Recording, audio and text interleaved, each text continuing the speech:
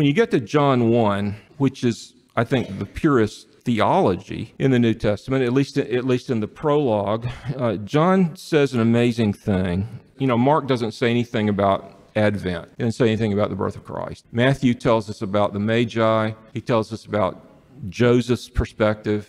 He tells us about the slaughter of the innocents. He tells us about the flight to Egypt. Nobody else tells us about that. Then, of course, Luke tells us about a lot of stuff.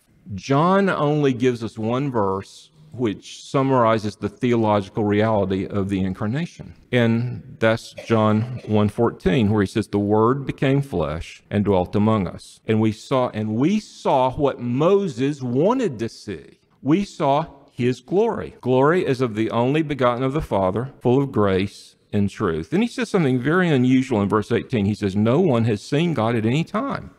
Wow, really? Didn't Adam and Eve see God?